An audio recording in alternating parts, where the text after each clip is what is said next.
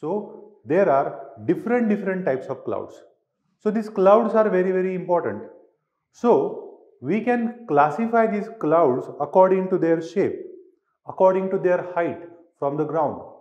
So there are four major types of clouds. First, we have to classify them according to their height and shape. So height wise, if you see, closest to the ground is a Nimbus Cloud. Above Nimbus Cloud, you have a Stratus Cloud. Above Stratus Cloud, you have a Cumulus Cloud, and the highest clouds are the Cirrus Clouds. Cirrus Clouds are so high that sometimes when you are traveling traveling through aeroplane, from window also you can see above aeroplane there are some clouds. Generally, when aeroplane reaches at certain height, there are no clouds over there, but sometimes you can see little bit of clouds. Okay, so cirrus clouds can go little higher than the even let us say troposphere. Okay, so cirrus, cumulus, stratus, and nimbus. These are the four types of clouds, four major types of clouds according to their height. Now let us understand their characteristics one by one. So first cloud is a cirrus cloud. Now you can see over here, you must have seen these types of clouds in the sky many times. So these are like a feathery cloud. These are the highest cloud. So you can see 8,000 meter to 12,000 meter. So they are almost touching the tropopause. Okay. So they are very thin cloud. They are very detached cloud. Okay. They are not going to give any rainfall because they lack sufficient amount of moisture in them. Because of that, they cannot give the rainfall.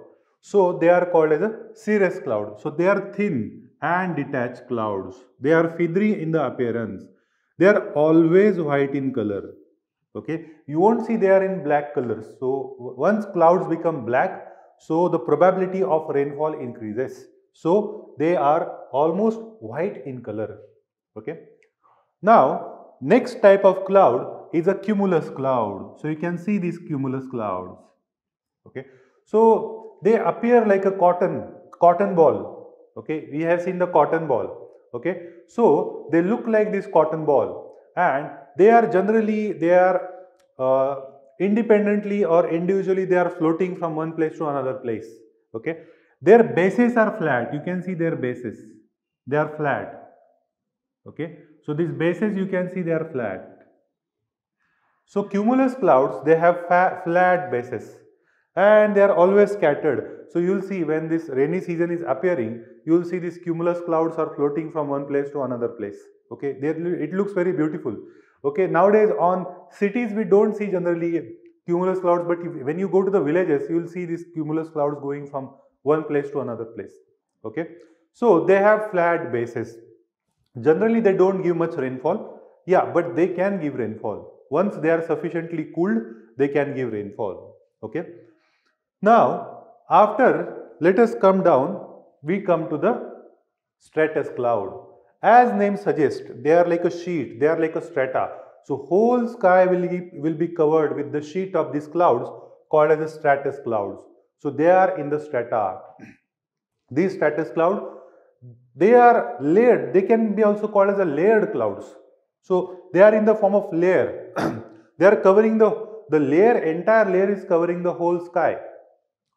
And they also give the rainfall. So generally you will see in the rainy season, entire sky is covered with this stratus cloud which gives rainfall.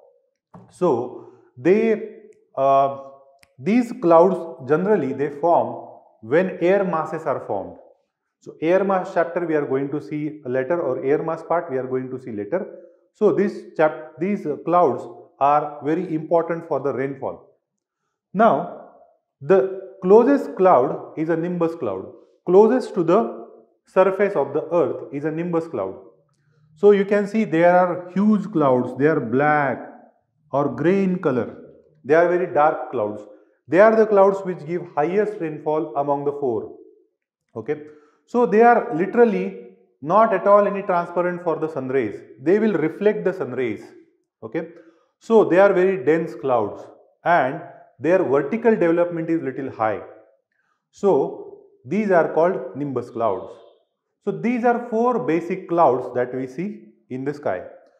Now these clouds can be classified, or in the sky you will see that these clouds are not like individual in appearance, they can be mixed up.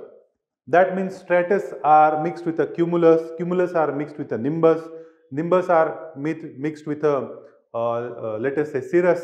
Okay, so in nature combination of clouds can appear, or separate clouds can also appear in the nature.